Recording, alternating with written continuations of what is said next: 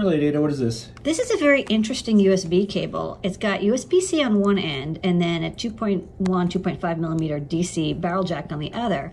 And if you look, it says here 12 volts, 5 amp. It actually has a USB PD chip inside here molded in, so that when this is plugged into an adapter like this one, and you can see here, that this one can provide various different voltages like 9, 12, 15, 20, which is perfect because those are the cables I have.